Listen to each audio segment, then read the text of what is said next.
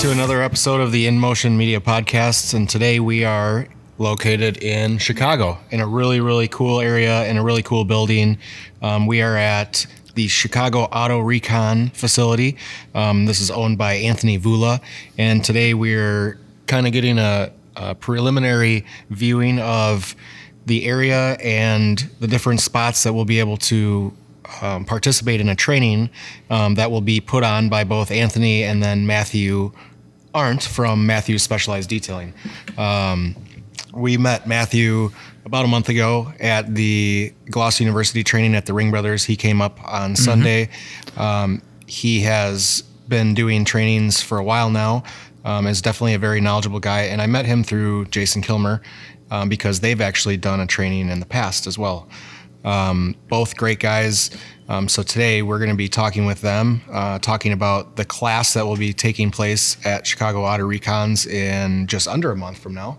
Correct. Early November, or just right about a month, and kind of getting their background and learning a little bit more about them and a little bit more about the training program that they put on, because it's very, very unique and it's really cool. And this class, myself, David, and Jason, everybody involved with Gloss University has an opportunity to help train at their event. So it's a really cool thing that we're getting a chance to do, and we're happy to be here. Plus, this location is just amazing, which we'll get into. We'll get into it. I mean, just to kind of give you a little picture of where we're at, Matt says it's the Great Lakes feel. It's all brick Lakes down in the city. So yeah, we're in Chicago, just south of downtown. It's Pilsen Industrial Corridor is exactly the area. That's exactly where it is. So they're in the midst of a constant renovation of this really, really cool space. And if you're watching on our YouTube channel, you'll probably get a glimpse of kind of a walkthrough of the facility as well. And if you're not watching on our YouTube channel, you should go over there so you can see this, because it's cool. Definitely. So make sure that Plus, there's a lot of other content that you should be watching. So yeah, shameless plug. Yeah, we'll plug it all at the end too, about all the different channels and places that you can find Mathew, Anthony, and David and I. So we'll start off with Anthony Vula first. He's the owner of Chicago Auto Recon and previous owner of a hand car wash that was in business for a long time and very well known. Anthony, thanks for having us here at your facility, and thanks for joining us for the podcast. Thanks, David. Appreciate it. So So you and Matt met a while back, back at the hand car wash. So let's hear a little bit about you, your history here at Chicago Auto Recon, and where you kind of got your businesses started in the automotive field. Yeah, sure. Okay, so I started in this, I think, around 2004. I had a construction background, multiple companies, somewhat of a businessman. Grew up in that with my father, doing construction and remodeling houses and stuff like that. Decided after kind of when it was like 2008, when there was a big crash in the real estate market, to try something new. Had an opportunity to take over a hand car wash that was located in the West Loop. At that time, it was probably doing only about 10 cars a day. It wasn't really that busy, and they had kind of ran it into the ground. So, remodeled it a little bit, got it up to par, got it going, and we went from, after a long 2 years, we went from 10 cars a day to 140 cars a day, unlimited detailing, and started getting deeper. And along that way, I met Matt. From at that time, he was, right before that, I think he was working for Pro Finish, and then he moved into S&S, or AIM, I should say. But and he was like a godsend, full of information. We started talking, we hit it off right away. I love the fact that he was really confident about the products that he was using, which a lot of people that are in sales are either confident or not, and they don't know what they're selling exactly. So Matt breaks it down to all the chemicals and goes into pH balance and stuff that I have no idea what he's talking about, but I know it makes sense. So anyway, we hit it off there. And so that company, we had a concept originally just as a car wash. We got rated in Chicago Magazine for top 10 car wash. We came in number 2. Wow. I forget the guy in Old Town. That's pretty big. Chicago's huge. Yeah, Chicago's huge. A lot of hand car wash. Actually, right now they're diminishing one by one because those warehouses, just like this one that we're in now, are becoming really valuable, and then people want to buy them either to tear them down or to take over and start a brewery or a business or whatever it may be. So the car washes, hand car washes, are diminishing just because of the real estate value. Really, the need for it is always going to be there, but the real estate value is another thing. But anyway, that being said, we had a concept to make our customers happy, do great car washes, do good details. We started working with Gold Coast Bentley and Rush over there, where you had all those $500,000 cars coming through. That was great for a long period of time. Helped with Instagram and Facebook and all that stuff. We were doing at that time we were doing a two-step process. That was years ago. So we were doing a two-step, just cut and polish, and take our time, and maybe not so much wool pad, moving into maybe a foam pad or something like that, a little less aggressive. But we did a great job, and we were praised for that at that time, and it showed in the business. And then I had an idea of, actually the way it came about is a dealer had called me, Advantage Chevrolet. They were one of the biggest Chevrolet dealers in the market at that time. Even though it was a mom and pop owned, they had like 4 locations, and they were doing about 200 cars used a month. So a friend of mine that I'd been buying cars from called me, used to come by as a customer at the shop, didn't live far away, said, we're having a problem with our detail shop. Is it possible that you guys can help us? So we were a little bit further away from them. We didn't know how it was going to work out, but didn't take long for me to put together a plan. And we started in the car hauling business. We started, I bought a 3-car trailer, started with a truck right off Craigslist. It was like I hate to say there was a total shithole, but anyway, it worked out great for us. It works. I kept repairing it. We kept picking up cars. And then, we would average, after a couple years of that business, we started averaging at least 15, 20 details a day, which was kind of nice. And we had like a 30-man crew over there, 28, 30 guys. Things were real good for a long period of time. And then I ran into a problem. We didn't have enough space. We didn't have space enough to park the cars. We were fighting over the parking lot area and whatnot to see where we're going to storage these vehicles. So it from one thing turned into another, and it's always a continuation of energy. Yeah. We decided that maybe it was time to expand the location and get something bigger. And after a long 2.5-year search, because it's never easy to find a location, especially in the city of Chicago, with the politics and red tape, we ended up finding this location, and it was kind of, everything worked out. It was an easy transition. We decided to move some guys over here and continue with the work that we were doing. Basically at that point, I developed a one-of-a-kind concept that was a full recon for all dealerships, turnkey for their used cars. So it would be literally, detail touch-up, PDR dent work, bumper sprays, anything that they needed, we would do. Towards the end, when the vehicle was finished in detail and it was in its peak condition, we would then shoot the photos, 38 shots on average, and we would upload them into their online software and get them posted on their website, and also put in their buyer's guides and window stickers in there as well. So basically totally turnkey for the used cars, which they were not used to that. Their average turn was 14 to 21 days. The car would sit on the lot waiting for all these so-called vendors to be scheduled or rescheduled. And we would come in with our trucks, pick up their cars, and then I guaranteed them a 3-day turnaround. So it was a 3-day turnaround, car ready to go, back at keys in the box, ready for sale. And that was like, it was a big jump for them. They were really happy with my service. And then we filled this new place up. We started going with the cars, more trucks, more people. At that time, Matt had totally moved over to S&S, so I really leaned on him to help me with the up-and-coming products and what we could use, and try to develop sort of a simple technique to get these cars done, the right way, but efficiently, and not use overused product and no wastage and things like that. So he was a great help for all that, as well as some other distributors we were working with. And then we moved to that concept here for, now I've been here about 5 years, and we got to a point where we're doing about 700 cars a month. It was great. It was nice. And now we're kind of transitioning because of COVID a little bit. We're getting less volume, and, more into the retail business and insurance companies too. We work with all major insurance, and we have built up a portfolio with 32 dealerships that we work with, as well as relationships with over 300 in a 100-mile radius. So that's cool. Why we've now morphed into, it had to happen, right? It was on its way to going that way. In the last 25 years, I can't tell you how many people that I've trained, just employees that work for me, that I had to sort of bring them up to speed and train them and as best as I could. So, I was doing all that just because it was part of the business. And, you always need employees. You try to do the best you can to help them any way you can. So, we had been training forever without even knowing we were really training. Right? Now things have changed. We saw that that this local community, as well as a lot of areas throughout Illinois and the nation, need this type of training. Any type of training is good. Up your level. If you don't have any training, you don't have any certifications, how can anybody take you serious? So you can't blame it on the business owner. The guy's just trying to make a profit. What you need to do is step your game up. And that's what we're here to do. I think we brought 4 guys together here that have a lot of experience in this. That's what we're going to be talking about today. And we're all about any form of training, not just, Chicago Auto Recon or you guys or anyone else. We're just get it wherever you can get it.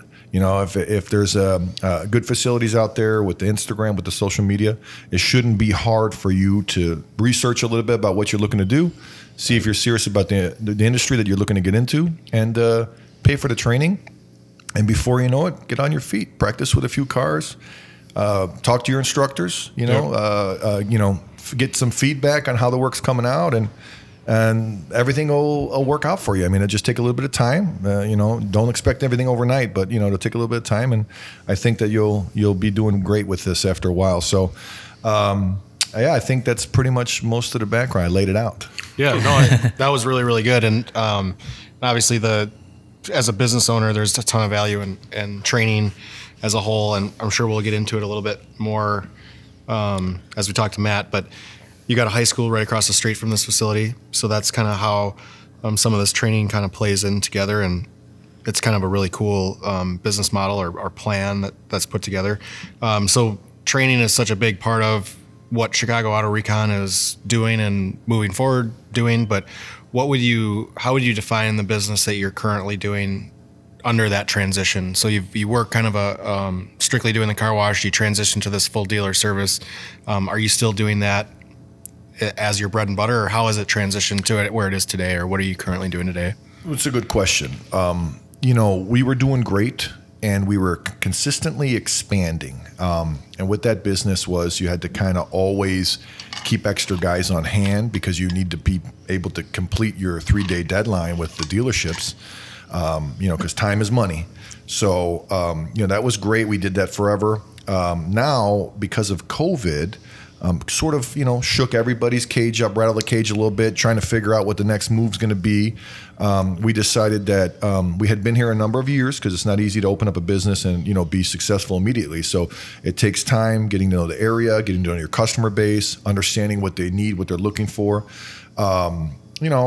Dealerships, you got to remember, used car business is up right now. So you got around 18 million cars. I think in 2018, there was 18 million new car sales made and about 42 million used car sales made throughout the nation. So obviously that tells you a lot. All the money's being made into used cars. People are not necessarily opting for a new car anymore because of the payments and the money involved. Mm-hmm. So people have transitioned to keeping their used car and making repairs and getting another 10 years out of it, which is very cost effective. So when you start talking about the used cars, there's a ton of money to be made in all these services that we're doing. It's endless, to be honest, and there's enough room for everybody. I mean, it's never going to be to a point where they're ever ahead of schedule. They're always behind schedule with these vehicles. So that being said, with COVID, kind of rattled everybody's cage, kind of screwed up the system in a sense where people are not able to move as much, government shutdowns, so on and so forth. Everything has to be basically changed in order to work around the pandemic. So we decided that at that point that we would just kind of more so focus on our retail for a while instead of the wholesale business, and work with the insurance companies more and try to sort of up our game in a sense on, the work that we were doing, bring up our tickets, bring up our gross revenues and whatnot, and do a bigger scale of work. It actually gave me, the pandemic was really good for me because it gave me time to focus on that. Previous, when you're doing 700 cars a month, you have no time, right? Your time, you pay for time. Yeah. Right? I'll pay somebody to buy back my time anytime. But in this situation, I was lucky enough. It was actually lucky that this happened because it gave me time to focus in a different direction. And it also gave me time to put together the school. I mean, we were talking. Matt and I have been having this conversation now for over 2 years, maybe 3 years. Right. I have, if you take the full recon course with us, which covers a lot of different things. I mean, we're talking about body work, touch-ups, PDR, detailing, wet sanding, paint corrections, ceramic coatings, wheel repair, painting wheels and alloy wheels and steel wheels, wheel repair. Also bumper repair, plastic welding. You get into some structural repairs. And if you take the full course with us, part of that course, you'll get to have 2 hours with me every Friday where I've developed a 187-page business development manual. It took me 3 years to put my thoughts on paper. And I will give you the ins and outs of everything I've ever dealt with regard to business in the last 25 years. I have 9 corporations. I've been doing this for a long time. I understand business very well. And I will break down my trials and tribulations over the past 25 years, and I think you're going to love it. So all that kind of comes with the full training. You know, if you decide to take specific courses with us, like detailing or wet sanding or whatever we decide to do, 2-day courses, 5-day courses, that's fine too. Of course, you don't get to take advantage of the business development class because it takes time and it's not in the schedule. Yeah. But that being said, I think there's just a lot of opportunity to gain in that sense. No, I agree.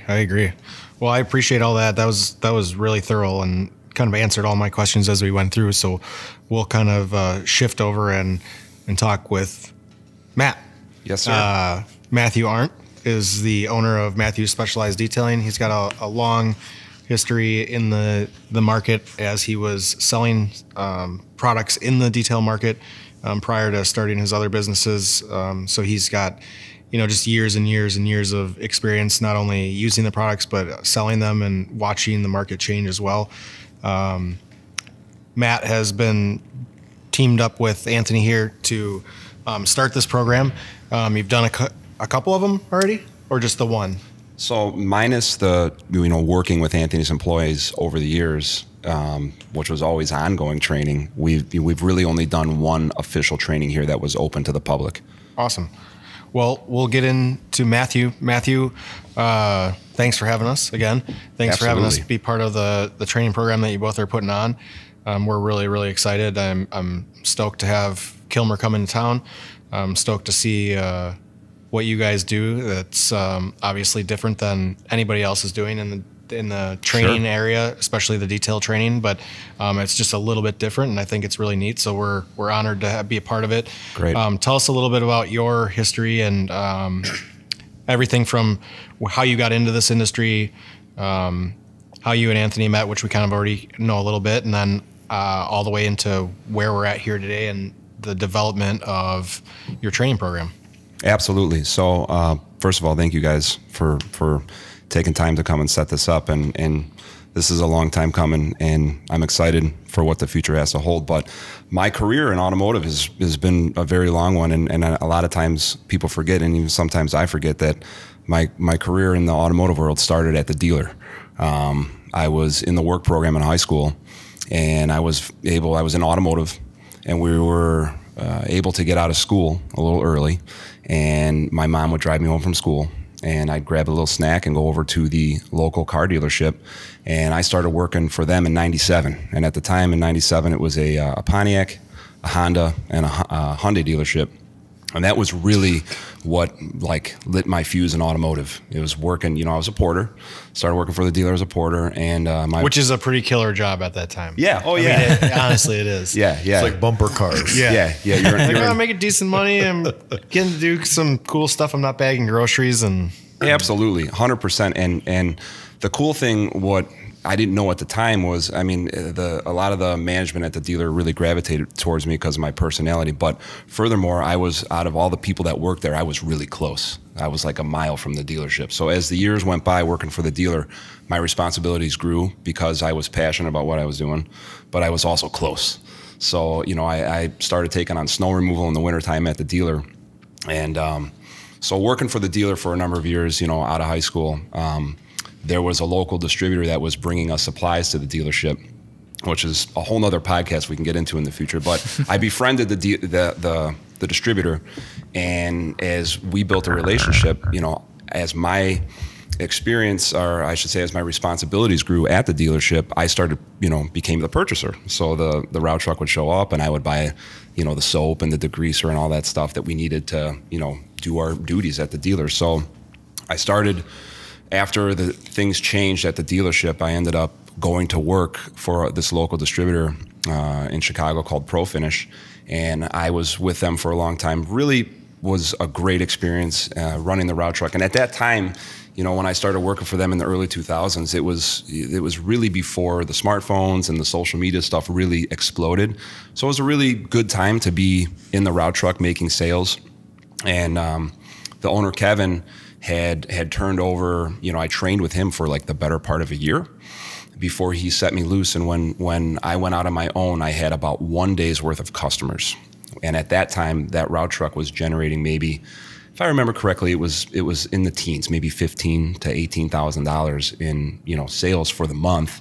And I had to go out and cultivate and, you know, knock on doors and start pushing products. So it was definitely not an easy task, and there was a lot of no's. And, you know, I was out in the field in the route truck every day, Monday through Friday, cold calling on car washes, detail shops, body shops, municipalities, basically everything, you know, that was under the washing and detailing umbrella. Because at the time when I was in the route truck, we inventoried somewhere between 1,500 and 2,000 part numbers. And when I would go out in the field, I carried, you know, on a full day, I maybe had 20,000 in inventory on the truck, and on a light day, maybe 15. But I'd go out in the field every day, and I was there for 7 years, and really grew my route. And I think at the peak, before I left Pro Finish, my route truck was generating, you know, on average about 50,000 in sales a month. And I think on my peak months, I would a couple times I broke into the 70s and got close to the 80s, but that was in like spring, March, when detail and car wash season would really explode. Because in our market in Chicago, what happens is in the wintertime, car washing picks up and detailing kind of falls by the wayside. And then as the seasons change and we get into summertime, you know, car washing kind of dies off to some degree and the detailing picks back up. So it was a trade-off. So power through that. I as time went on, had a falling out with the company that I worked for, and it was a really challenging time for me. It was, my father had passed away, and I ended up going to work for Sears Automotive, doing like a district manager. Sears wanted to get into detail training, and they wanted to start turning some of their automotive centers into detail shops. And so they had picked I think like 5 locations in Chicago to get this off the ground. And this was going back to the summer of 2011.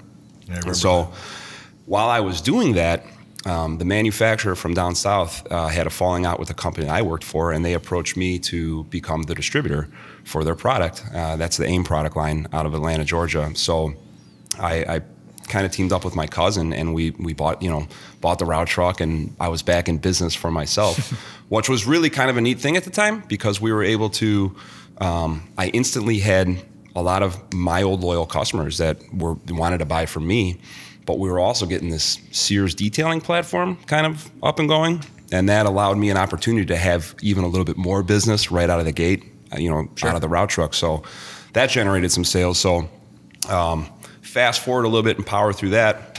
One of my business partners had a really good relationship with S&S Automotive, which is everybody in Chicago market and knows S&S, and it turned out to be a really, really good thing for me, because we were doing really well. We were making money, but I was working 2 jobs. I was doing the Sears Auto Detail training, hiring and training employees to run the Sears Auto Detailing, doing that from pretty much 7 to 3, and then I'd go grab the route truck and I'd go out in the field, and I was selling to my customers from 3 in the afternoon, 4 o'clock, and sometimes I wouldn't get back until 9. So I was literally working 2 full-time jobs, and my old employer was doing everything to try to just shut me down and just build roadblocks, and so it was a really challenging time for me. Wow. But it was an excellent learning experience. And at the time when I was going through all that stuff, I look back at it and I was kind of foggy, but there was a lot of positivity to come. And I'm getting there. So we decided that it would probably be best to just dissolve our business, and we had gotten approached. My business partner had talked to the owners of S&S about acquiring us and bringing on the AIM distribution to S&S. And I was a little leery about it at the time because I was still kind of green in business, and it was pulling on my heartstrings, and there was a lot of emotion. And so, you know, I think anybody that's been in business, especially in your 20s, you start to realize that you know, there's emotions and ethics, and sometimes it's hard to shut that off and just think about really what's the best. And so at the time, I kind of fought it, but fast forward a little bit, I think right around the end of 2012, we sold the business to S&S, and it gave me an opportunity to get out of the route truck, which at that point had really opened my eyes to detail stuff, or stuff beyond detailing, because as I mentioned earlier, I had about 2,000 part numbers. Well, now I go work for S&S, and there's 80,000 SKUs, everything from nuts and bolts and screws and fasteners and janitor supplies. So what it did is it gave me an opportunity to take what I was, the relationships I had built over the years, instead of selling that dealership just detailing supplies. Well, now I got to sell them their toilet paper, and their janitor supplies and their bulk brake cleaner and all the stuff that kind of goes in with that.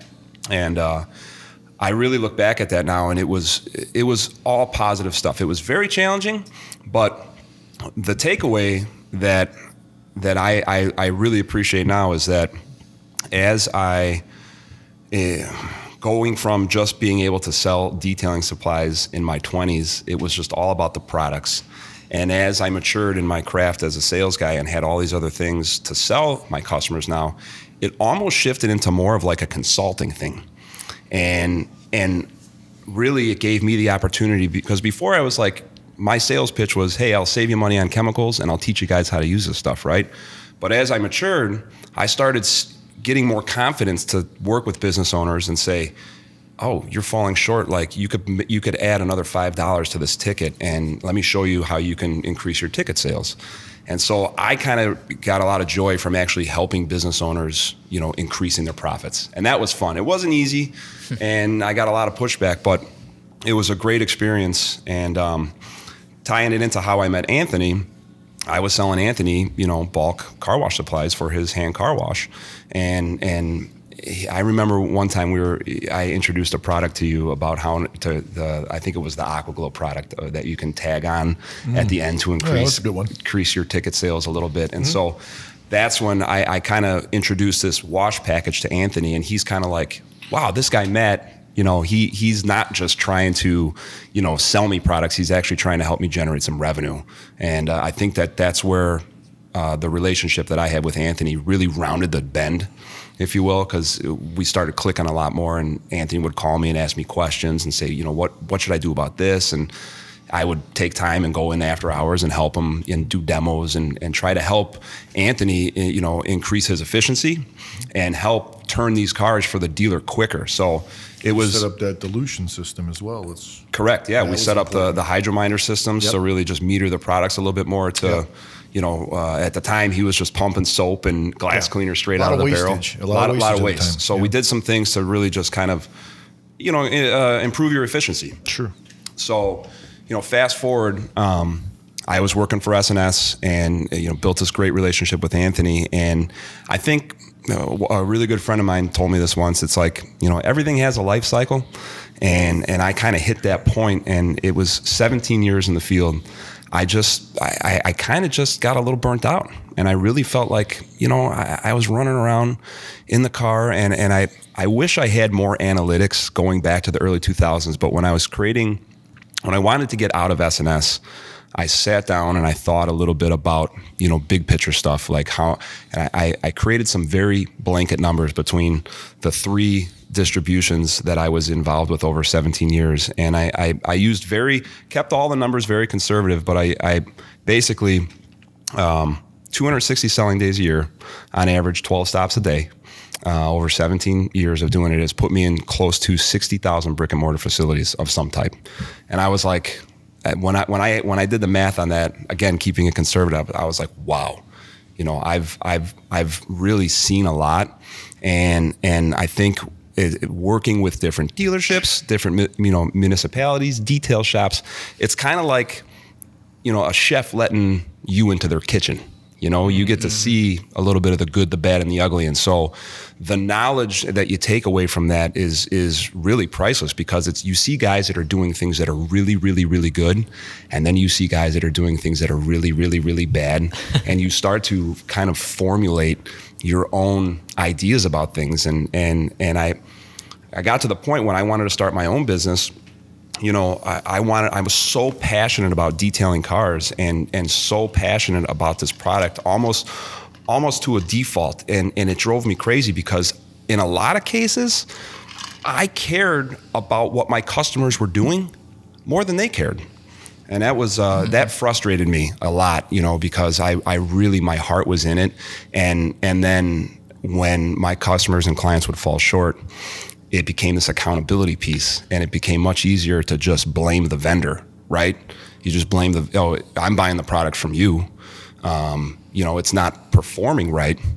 Naturally, it's your fault. And they don't want to take accountability for that. And that was a piece that, as I matured in my craft as sales, that I kind of started getting tired with, because we're going to tie this into where we're going with detail training. But I'm thinking about this stuff. It's like, as in the new world, which I call the modern detailing world, you know, a lot of businesses are having problems with employee turnover.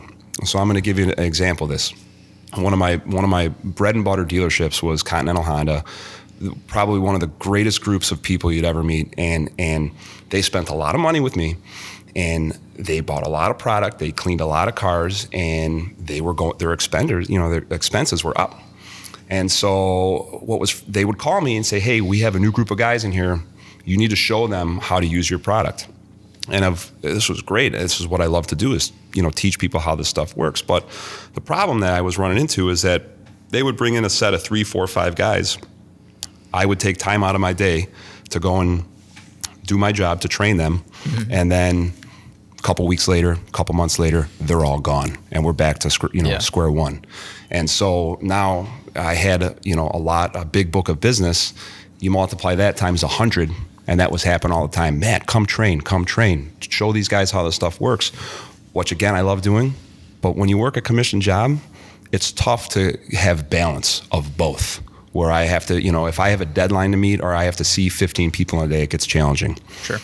So, you know, fast forward, I'm trying to power through this. You know, when Anthony bought this building here, Chicago Auto Recon is a beautiful building in the Pilsen Industrial Corridor. And being that he's across the street from the high school, we wanted to start, you know, he had such a beautiful space, and I was so passionate about training. Our pipe dream was like, we should start doing training. We know that there's a need for this, and with Anthony's dealer connections and my dealer connections, I was like, we should start, you know, doing training, because at the end of my run at S&S, I mean, it was probably 3 to 5 times a day that I'd walk into a shop, and the first thing out of the manager or the owner's mouth is, do you have anybody that you know that can come and work? Do you know any detail guys? It's always what they say. And it just shortage of workers. And me by nature wanting to help people is like, I genuinely care, and I'm like, oh gosh, like, well, let me see if I know somebody that can possibly help, or if I know a guy. And it was amazing, because we're really running into this in the modern world. We're running into a major labor problem. And working in the automotive world is a very hands-on thing.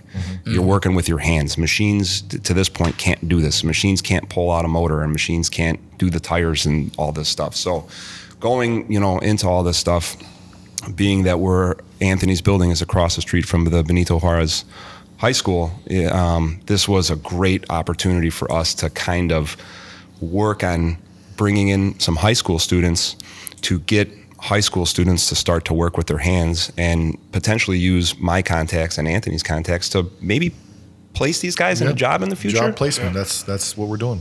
So I can go and talk about this stuff forever. How am I doing on time? Oh, you're good. Yeah, I mean, you're great.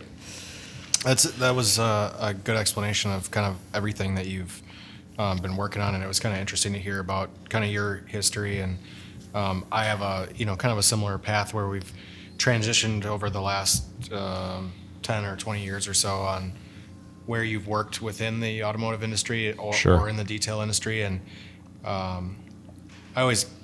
whenever I'm talking, people always ask, like, what do you think is like the most valuable thing, or what got you to where you are today?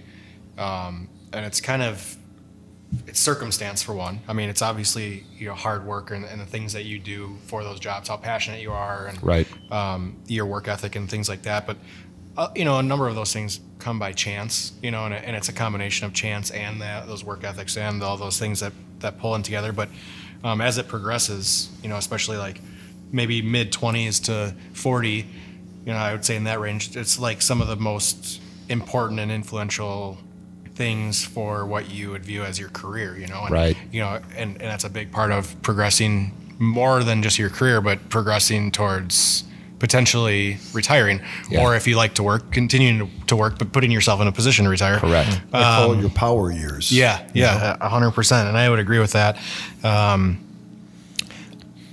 Going back to that, I one of the things I think of is that I always say the dealership was one of the things that I really took away that probably taught me the most. And it was more towards the beginning of my career.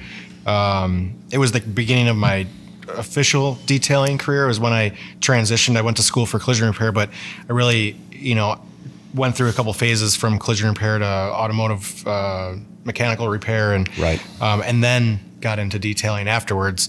But being able to run through hundreds and thousands of cars, like a high volume shop, has given me the skills and the understanding, but more importantly, like the unconscious skills and gut instinct and all those things that you obtain over years. I feel like you can really, really push that very fast working through dealerships or working through high volume shops. Sure. Especially if you have the opportunity to do like wholesale cars, because you can damage them and it doesn't matter. But I think a lot of those things have taught me a lot of that stuff. But the other thing that I took away was educational value, and like how much education matters not only to the technician but to the business, and how valuable it can be as long as you can get through to the person that you're trying to train or educate or sell product. Let's say your goal is to sell product. You're doing it through, providing them that education. What was one of your, what was the most valuable part of your career? Both of you actually, but then, what was the most valuable part of that? But how would you break through trying to educate detailers or shops where they felt like they already knew? So that's a great question. And if my old employer is listening, if Kevin were to ever listen to this, Kevin was a very smart man, and my trick that I learned from Kevin, I have to give him credit for it, is you almost need to third party sell, because and by third party I mean, like, if you were to walk into any type of outfit and you seen someone doing something inefficiently or something that I knew was wrong or poor or whatever the case may be, I would, instead of me approaching that individual and say, listen, you are doing this wrong, I would kind of try to downplay it and be like, I want to show you this really cool thing that a friend of mine showed me, and I would have never believed that it would work, but let me just show you. Let me just show you, and I want to see if you think you like it. And that's kind of how I would do it, because if you walk into any shop, and it doesn't matter if it's detailing or body work or whatever it is, if you walk in and you tell somebody right away you're doing it wrong, they're going to be on the defense instantly. Absolutely. Even if they are doing it wrong. I don't blame them. So I would try and do that third party sell, where I would just try and not sell, but just try and show. Let me show you something, because we all know that seeing is believing.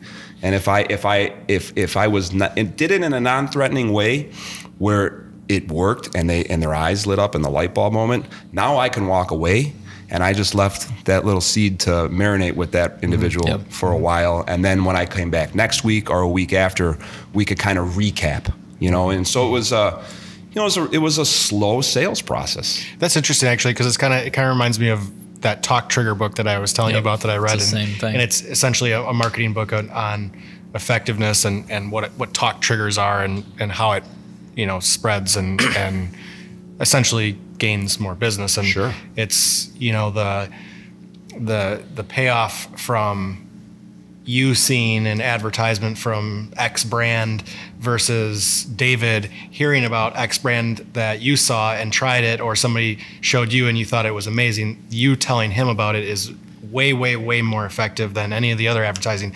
So essentially you're taking that aspect of it and saying, hey, let me show you what somebody else showed me. And it's like, oh, okay, well, now you're putting, it's like, well, I saw this great thing, let me show you. Right. And they're At that point, you're helping them. You're not selling. Yeah. It's not, you're like, hey, let me show you this. Like, this is really cool. Yeah. And it's not even necessarily in a marketing aspect, but it's a way to garnish communication, I guess. You know, Yeah, like no, something absolutely. Like Yeah. I think the word I would use would say, how do you resonate with these people? Yeah. Right? Get on their level.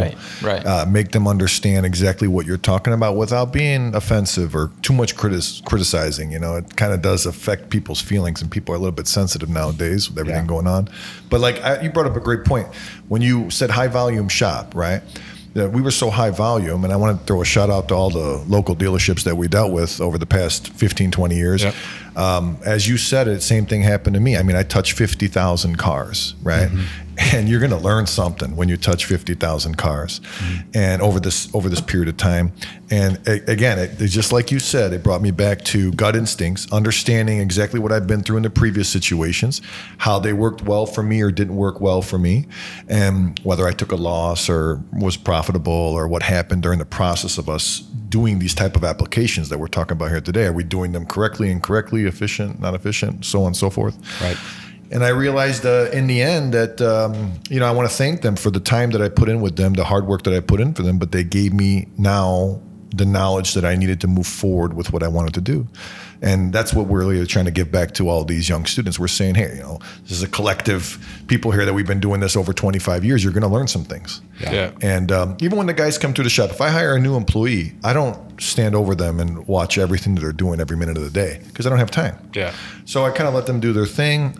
We talk about what needs to be done, of course, and I give them my opinion of how it should be handled. If in case they have a different, I'm open to learning. It's a never-ending process of always learning. So if they have something that they would throw into the mix, I'd love to see it. And again, with regards to product and things, I believe we're all from the show. Talk is cheap. We're all from the show me state. I want to see it. Yeah. What can you do? What does this product do? Show it to me. If you can't show it to me right off the bat, I'm not going to believe what you're saying. Yeah. Right? Because there's just so many products. There's millions and millions of things going out there. You need to see it. And if you got a good guy, a good person, salesman, instructor, whoever it may be, that is going to lay it down for you and actually believes in the product, they should have no problem with demoing what they're showing you. Yep. And in fact, you might learn a few new things for the day and move forward with new ideas and be enlightened a little bit with what's going on. Correct. No, I agree. And 80% of detail work or, things related to detailing work nowadays with either education or even YouTube, almost anybody can do this stuff, like realistically. And there's a certain level, especially with the new buffers, with the new technology. Yep. I would 100% agree. And there's a level to it. I mean, I would say it's 80%. It's not exactly what we do, but the other 20% of it is not just what we're doing, but like they'll say, those unconscious skills that you learn. Like not only a car pulls up and you say, well, there's no way I'm touching that shit. This I can see that I don't want to touch this part because it's been resprayed. This part's already been polished through, and you can see it right away. You have an eye for it. You have gut instinct where you can see certain characteristics, and then there's other times where you can identify like, no, I don't even want to work on this car. Exactly. I'll just move on. I think that's probably the biggest difference between some of the high level professionals, and obviously there's a lot more to it, a lot more variables, but just having that the spider senses. You know what I mean? That's where your gut instinct comes in. Yeah. And I go with the gut every time. And like you just said, hey, a few cars that come through, maybe you don't want to touch, those are the best ones. Leave them alone. Yeah. Right? Most profitable in that sense. You don't have to get involved in the disaster and the brain damage. Yeah. No, I agree. Yeah. Well, let's move forward a little bit. I think we got the training coming up in a month. I know there has been some confusion in the past, so I think it's really funny because technically both businesses have a similar type of history to them, but Chicago Auto Recon in comparison and or being confused with Chicago Auto Pros is the one of them. And then with Jason Kilmer and all of us being involved with Gloss University, you know, kind of the difference between what our Gloss University class is and what Chicago Auto Recons are doing with their continued and full program that takes place at Chicago Auto Recon. So like I say, it is funny because the owners of Chicago Auto Pros, Greg and Jason Otterness, they have a similar type of a relationship where Greg had a history in chemical sales more on the car wash side, and Jason was on the detailing side. They kind of joined their forces to create Chicago Auto Pros and their YouTube and a bunch of different things. But here at Chicago Auto Recon, Matt and Anthony are essentially doing something very similar but completely different. Yep. So tell us a little bit about, I guess, maybe some of the confusion that lies in between those three entities, and not a comparison because you guys are all awesome, but where the differences might be between Chicago Auto Recon and Chicago Auto Pros. I'll start first. Yeah. And I've never been out to Chicago Auto Pros, although I am a fan on their Instagram page. Yeah. I'm always watching Jason, what he's up to, what he's doing latest with his car, or the motor's destroyed or whatever. Yeah. He's trying to get that fixed. The GTI. There's been a lot of drama with that. So that being said, the one things that we have to point out is Chicago Auto Pros. I don't know exactly where their facility is. I believe it's in the outskirts of the city of Chicago. We are located in Chicago, right? Yep, so that's one big difference. Yeah. I think they're in Lombard or something like that. One of them's in Lombard. So that was one big difference. And another thing is that I think if I'm correct, they do high-end detailing, because I think he charged like one car was like $10,000 detail or something. That was a big video on that. Yep. And I wish I could get 10,000 for the details. I would love those. So there was I know they do high-end detailing. I know they do PPF film. Window tints, and is in the ceramic, right? Is that the bulk of their business? I believe think so. Yeah, I think the majority of it. So, when you try to, really, there's no comparison, right? They have what they do. I know they're really, really good at what they do. Yeah. And they charge for those things that what they do, and they do a great job. From what I can see that they're doing online, the way they handle the business, even their location is nice. They did a really good job with the location. But this is a totally different feel. We're in the Pilsen Industrial Corridor. This area is blowing up right now. I mean, West Loop was huge 10 years ago. This is the next thing. There's nowhere else to develop. So this place is, they just sold across the street from us. They just sold 2 city blocks for like $80 million, and big development going on right now. So a lot of things are changing in this area, but it's still, I would call it like, it just still brings it back to the original Chicago. 18th Street is known and a super nostalgic area. They're big on art over here, so it's a whole different animal basically. That being said, everything about us and what we're doing is very tangible. So it's all out there on the front lines. We do full collision, right? So we're body shop. We're chopping cars in half. We're removing motors. We're doing mods on cars. We're upgrading motors. Like if Jason has a problem with that GTI, bring it over. We'll modify it. Maybe you won't have the same problem that you're having with the clutch. Right? Make some changes on there. So we love installing chips and things. We do all type of suspension work. We do all type of crazy lifts on Jeeps and trucks and whatnot. That's another big thing that a lot of Jeeps coming through here that they want lift work, suspension work done. We work with all the major insurance companies. We have available spaces. I don't know how many square feet their building is. Not that it matters, but I think we're about 26,000. It depends on how we use the space. So big facility, enough room for the training in-house.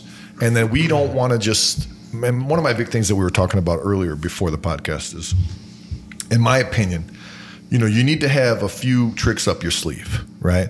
And you probably have experience with this. I mean, you said you went for collision training and whatnot, and then you went into mechanical and then detailing. So, you know, if I were to get somebody off the street that comes in the door, and we're always looking to hire, okay? So if I'm getting somebody off the street that tells me, oh, you know what, I have a little bit of experience in this one thing, whether it be car washing, detailing, whatever, even mechanic, we call them soft mechanics, where maybe they don't do heavy work, but they can do brake jobs and oil changes and things like this. You know, if somebody comes and says, I only do this one thing, I only got one use for them. So I can try to give them as much time as I can, but I'm sure sooner or later they'll fall short, right? But somebody that has developed multiple skills and can come in and say, well, you know, I'll do your oil changes, I'll do your suspension work, I'll do your tire changes. I worked a tire machine before. I'll plug tires, whatever you need. You know, I'll jump into detailing, wet sanding, and I have a little experience with buffers and rotaries. And you don't have to be seasoned. I can polish you off the way I want you. But, you know, you come in with a few things under your sleeve, I'm hiring you immediately. Immediately, I need you. The attention is needed immediately. So I think an individual like myself, there's a lot of people like me out there. Right. I know 32 dealerships. We talk to like 150 to 300. You know, we have open relationship. We try to sell them before we've been through. And the only people we deal with is general managers, used car managers, owners. Right. And it's always the same problem. Hey, Anthony, can you send me a few guys? We're short staffed. I mean, it's an ongoing and never ending problem that they're going to have. So that being the case, you know, we figure out to send these guys people with a little bit more experience. They're going to be happy to take them, and they're going to get what their needs taken care of. And that person that's doing that job is going to get their needs involved too, because this is all about putting food on the table at 5 p.m. It has to put food on the table at 5 p.m. A lot of times in this neighborhood is primarily Hispanic. And, you know, a lot of times the way their families are run, and I've been dealing with these people for a long time, so I know how they work. And, you know, the younger kids, they depend a little bit on the kids too. As they grow up, they become older, they depend on the kids to help with the family funds, right? To help pitch in so we can all get together and work this out. And that's what's needed. It needs to be able to have some type of job that pays well, a living wage and above. And, you know, I don't know, because you guys are from Wisconsin, right? Yep. So everything's a little bit different on what they pay. The scale, I know California is different, and, you know, East Coast is different, and Midwest is different. But in the end of the day, if, you know, you have a few things up your sleeve, you shouldn't have a problem making anywhere from, if I broke it down to hourly wages, $20 an hour to $45 an hour, depending on what you can do. And if you broke it down into commission or yearly salaries, $50,000 to $150,000 a year. It depends how hungry you are and how much you want to work. Also, how efficient you are and how much training you had. So the more training you get, the more certifications you'll have. The more and even for my shop, if you come to me and you have certifications, I mean, I list them on my wall. I ask you for a copy of your certification. I throw it on my wall. And the first thing I do is when I negotiate with the insurance company over a vehicle that we're repairing, is I mention my certifications and or my technician certifications. And that allows me to get a little bit more money to cover costs, right? Because they start paying more attention.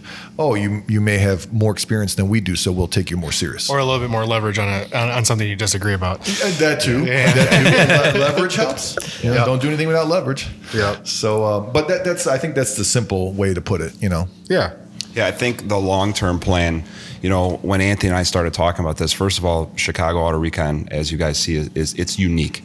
You know, it's a unique building, and it's got great bones, and it's got great potential to be even more than what it is today. Sure. And I think that the just standing in the building, it gives you a good feeling. And I think, you know, you can do trainings really anywhere around the world, but having a place that makes you feel good, I think you take it a little bit more seriously. You know, when you're here. Weird vibes in this building. Weird vibes. I got to tell you, weird vibes in this building. I think the high school adds to it too. I mean, the level of training when it comes to, you know, high school education, being involved in the auto shop program, I think that's really, really cool. And, you know, Gloss University, we're here on behalf of this class with Chicago Auto Recon, but I anticipate us, you know, continuing to do some different training programs on both sides, whether we have Matt and or Anthony come join us for one of our other classes or participating in another one of their classes too. And it's just everything that all of us do, all three different entities, is all a little bit different. And obviously there's some crossover, just like in your business. Right. There is some crossover, but it's very obvious when you walk in here that the businesses that you both have are completely different. Sure. So that's really, really cool. I guess we can kind of wrap it up by talking about what's going to be happening for the training in November. Sure. It's going to be, what are the dates? The 7th? November 7th and November 8th. November 8th. We're doing them on a Saturday and Sunday this time. Yep. Yeah. Saturday and Sunday in November here at Chicago Auto Recon. What types of people will be attending? How many people are going to be here? And what are we all going to cover? Sure. So that's a great question. Like I was talking earlier with a lot of my contacts before, there's a lot of my old customers, whether they work for the car dealership or they own their own business doing detailing. Some of those, I would say a good percentage of those guys still gravitate towards me to ask me questions daily. If it's not some of the guys that I used to work with at SNS, I mean, I get someone on a daily basis reaches out to me to ask for advice. And I think that's like, I gravitate towards that, right? And so this upcoming class that we're doing in November, it is going to be some of my old customers that want to step up their game a little bit and they want to increase their network and learn from some more industry professionals. And those are like seasoned detailers. These are people that have been doing it for a while. And like you said, I do have a couple independent, owners that own the business, but are also going in the back and running buffers. And so when you're working in the business and you're working on the business, sometimes it's hard to step back and take time to educate yourself. Yep. So some of the guys that are coming are guys that want to block off a window of time and go to a different place, because I've always believed that in my 20 years of training guys, a lot of times I'm training people, in their facility, and that's tough for both parties involved. Because if I'm at the dealership and this guy's wearing a couple different hats, and it's like I'm in the middle of showing him something, and they got to go shuttle a car, or they got to stop, and then I have to wait, and they're like, where were we? How many times we had that problem together? How many times? It's a very inefficient thing. So I think there's value in kind of taking yourself out of your comfort zone or your brick and mortar facility, going to a different place, working with other professionals and networking. And I like that feeling. So one of the things, we always see in the modern detail training that's going on, we see a lot of guys where we're training, on paint correction stuff, which is super valuable to learn. But I think I kind of like to almost break things down from the beginning. My background selling chemicals, degreasers and soaps and all this stuff, I have a lot of actual chemical knowledge that I think plays value, or has value in your prep work and interior work. And in this detailing class that's coming up, we're going to be doing some more paint. We're going to be doing paint correction stuff, but we're also going to be doing a lot of prep work and chemistry, pH cleaning factors, and interior detailing, because there's still a lot of value, in my opinion, for people doing interior details. I think it's one of the things people miss on trainings too. I mean, obviously Gloss University was focused on exterior things, sanding specifically, but that's one of the things I think almost all trainings miss. Yeah. A lot of people, when they're just getting into it, especially if it's a hobby or something that they're trying to do on the side, they don't have a $2,000 extractor, they don't have a $1,000 steamer, they don't have a lot of these upgraded tools that, I don't know why, but it just seems more justifiable to spend $300-400 on a polisher when you're doing these things. But then you look at a steamer, or you look at these things, you're like, man, it's a really big cost, and they are, but it gives you an opportunity for one to see these tools, see how they work, try them out, and then even if there's an opportunity to try multiples and understand what's the best fit for what you do and what you want to accomplish. Sure, and we're going to have another instructor here on November 7th and the 8th, and his name is Ruben. He owns a carpet cleaning business, and Ruben had reached out to me like last year because he wanted to learn more about detailing exteriors, and he spent a number of years cleaning high rises, doing commercial carpet cleaning stuff, and so he's like the carpet master. I gotta admit, the guy is crazy. Well, and Ruben's really passionate about it, and I think that where I'm going with this, again, like we touched on earlier about people kind of getting offended if you tell them that they're doing something wrong. Maybe they're not doing something wrong. Maybe they just don't know. Maybe they're just lacking a little bit of knowledge on real application process. Like, okay, you know, a lot of times in my own detail shop, I still do a lot of interior detailing, and I would say 70% of those I'm not using extractor. Yeah. You know, and I can still. It's not needed. I have some other detailing tools and essentials that help me do a very good, efficient job. And I know when to apply the chemical. I have my own workflow process that I've developed that works for me.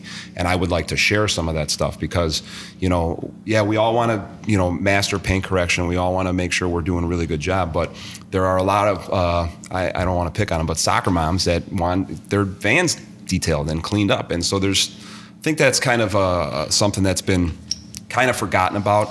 And at this next class in November, we're going to have a handful of cars set up where we're going to be able to showcase the value of using an extractor, so guys can try some expensive extractors and see how they work. But we're also going to be doing some other stuff where we're not going to be using extractors. We're going to be using, you know, wet dry vacs to still get different results and properly prepping the car to get the desired result that you're looking for. Yeah. Prep is everything. And let's face it, most of the time, 80% of the industry, and I'm not talking necessarily mechanical work, but, you know, detailing and whatnot, they don't have any training. What they do is they learn from the people that they work with. Yep. So you come in and now all of a sudden you're an employee and you've been tasked with this burden of training this person that just came in on what you think that you're doing appropriately or inappropriately. Yeah. And in the end, neither of you had any training. So now you're basically wrong from the beginning, and you could use some training, some certifications to help you understand this process a little bit better. And I think you're going to see a total difference, right? Yeah. It's going to be a night and day. It's just going to be like a wake-up call. And before you know it, once you master this, you can easily move into other things, right? Because you've already mastered this craft. Yeah. Well, and I want to touch on something on this. I meant to say this earlier, is that before I left SNS, I remember I was at one of my dealerships, and I was waiting to speak with the parts director to procure a PO to place a big order. And I was talking to the guys at the parts counter. I said, you know, where's Steve? Where's he at? Oh, he's in a training. And as I'm waiting for it, I'm like, I have to see this guy before I leave. So I started thinking about this, and I was like, only in the dealership does the parts department have ongoing training. The service department has ongoing training. Sales department has ongoing training. They're even training the receptionist how to answer the phone. So why are we not taking that detail department in the back a little bit more seriously? Because I think if they did, they would increase their results exponentially. And I see that a lot. It's like, you know, we train everybody in the dealer, but the detail guys, they can do whatever they want. No, I mean, I've talked to people that run businesses on the East Coast where they've essentially done that, because so many dealerships look at detail department as kind of like their profit loss area of the business, and really it should be a profit generator, and it can be ran a number of different ways. But they essentially just come in with a sales pitch with their own team. They take over the area. You know, you alleviate all the all the hiring, firing, the HR stuff. You eliminate all the chemical stuff with parts department. You can literally make a laundry list of all the things that you can alleviate the dealership with, that you take control of. You bring your people into their facility. They have a designated area to work within their facility, but it's technically under their company. And, you know, within 5 years, took over 40 dealerships and do $1 million a month. You know, like $800,000 to $1 million a month. And so there's definitely ways to make money in these areas that they're not, you know, really taking advantage of. And I think one of the reasons a dealer in a lot of cases stays away from that is because dealers are fighting for CSI scores, customer satisfaction inspection. And so when these people come in to do their, you know, brakes, oil change, whatever, if they integrate a detail service with it, it doesn't matter if they, you know, 100% across the repair service was good, but if they did a detail service and tied it to that, there's a streaky window or smear on the tire, then they ding them on the CSI stuff. And so the dealer's like, we don't want to integrate it. We don't want to do it. And I think the only ones that I know that have done a successful job at this are the dealers that have created like a subsidiary company or an umbrella where it's just like, you know, whatever, Auto Dealer Detail Inc. kind of thing, where they keep it separate from that. And I think that's why some dealers stay away from providing that cross service in their service. There's a lot of politics there too. Competing metrics in the same business. Yeah, exactly. Well put. So real quick, as we kind of start getting things wrapped up, I mean, the next detail training is going to take place November 7th, and 8th. It's a Saturday and Sunday. We're going to go on Saturday from 9 until 5:30. And I usually, I know we end up staying an hour late or more working with guys. And then Sunday will be 9 to 5. And obviously David Patterson's going to be here. Jason Kilmer's going to be here. The Sandman. The Sandman, InMotion Media. Matthew, myself, Ruben. And we're going to, the total cost for the class is $1,200 for both days. And we're going to have a lot of material to cover. We are going to have a couple raffles and a couple auctions and things to give away. And every student's going to go home with a kind of a little care package that we're putting together. And I think it's just a neat opportunity to come and just kind of see some of the tools. Like even if you've seen the tool online but never had a chance to use it, this might be an opportunity to come and demo something and try something out with some confidence in a nice environment to, you know, see if it's going to work in your shop or your environment, and network. And I really like that networking piece, because I think if more people networked, they'll build, you know, a good team that they can in the future, you know, lean on, you know, if they hit a roadblock or have an objection with something. And I think that for me, that's been very valuable as I've grown. So where can people find out more information on this? Do you have a website or Facebook? Or? So I have information on Instagram. You can also go to my website. It's www.matswax.com. And there's a link there that you can click and sign up. And then you can also sign up with Anthony. We kind of, as we're growing this thing, because Anthony has people signing up kind of in his backyard here in the Pilsen area, he's handling that side. And I also have people with my network that I'm bringing in. So it's just, at this time, it's easy for us to handle kind of collecting that way for both. Instagram has been really good for us in that sense. I know Facebook is a little bit of a thing of the past, and everybody's kind of jumping over Instagram. So we're putting out videos as much as we can, showing what we're doing, a little bit showcasing what we're doing. And then, you know, if you reach out to us directly through any of those outlets, whether it be website, phone number, Instagram message. And what are all those for you? For us, for Instagram, is going to be Chicago_AR, so for Auto Recon. Matt's is at Matt's Wax. It's Matt's_wax. Oh, underscore, okay. Yeah. So those two is either way would be fine. And then we usually accept payments, whether it be quick pay or we do PayPal, which is very simple. Yep. You know, we'll shoot you an email and get you signed up almost immediately and you could just put your credit card information and reserve your ticket. Tickets are non-refundable, of course, but they could be used to any future available class. So as long as it's not booked, you can actually use your ticket for that. So, and that's good for up to 1 year. And if you guys are listening, for the guys that are listening, if you are serious and you want to attend, I have created a pretty more specific outline of what the class is going to cover and entail. And if you shoot me a direct message, I'd be happy to forward that to you so you can get a little bit more dialogue on really what we're doing. And of course, I'm always happy to answer some questions. But and let's be clear too. I want to be clear with everyone that this class is for expert detailers and or people that are just starting in this business. Right. We are going to show you A to Z, how to the start of the process for detailing, how to even wash a car, proper ways to go through prepping the car before you go into the detail base. So I think it's huge on that. So you don't have to be like, oh, I'm not in this business and I don't know if this is going to work for me. This is a perfect class to start learning. And also the guys that are more experienced, don't worry. We got the Sandman, we got Matt, we got David here, all these guys to help out. They're super experienced. They have unlimited information in their mind. You can come up with whatever situation or scenario that you have. Heavy on the wet sand, heavy on the buffing, heavy on I mean, Kilmer's going to freak you guys out when he starts going 600 on stuff. I mean, we use 600 only in painting when we're going to ready to resurface and paint. Yeah. So, you know, he's going to really blow your line with the dry sanding that's going on. And I want to also talk about a little bit about, we never really focused too much on dry sanding versus wet sanding, but maybe we can save that for a future date. Yeah. There we go. Definitely. Yeah. No, absolutely. So yeah, I'm looking forward to it. And there's going to be more to follow with this. I know that we are already looking at a date to do another one after the first of the year, sometime maybe late January. Yeah, I think February, yeah. Somewhere in that realm. I mean, we're kind of, once the one date is behind us, we'll have another date. But with the holidays and stuff coming, I figured early November because it's just enough time before Thanksgiving. Because after we get to Thanksgiving, everything shifts gears. And I think the class is normally around 20 to 30 people maximum. Because it's a lot. That's enough space and social distancing, what we have in place for COVID stuff and guidelines and whatnot. But that being said, though, I know we've already sold out of a lot of the seats. There's just a few left. So if you're interested, you know, now's the time to sign up. Right. Yeah, make sure you go check them out. Chicago Auto Recons or Matt's Wax. Make sure that you subscribe. If you're watching this on YouTube, subscribe to our channel, like, comment, share, help us share the word, and share this video if you liked it. If you're listening on our podcast, you can go contribute to our Patreon. Check out patreon.com. You can help us there. Otherwise, you can find us on pretty much any of your anywhere you listen to podcasts. It's InMotion Mediaworks on everything. Also check out Gloss University on Facebook and Instagram. That's at gloss.university. And you can find David and I. You can find David at center.scene, where you can see all of his cool photography and renderings.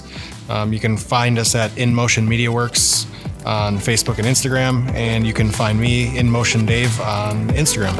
Cool. All right.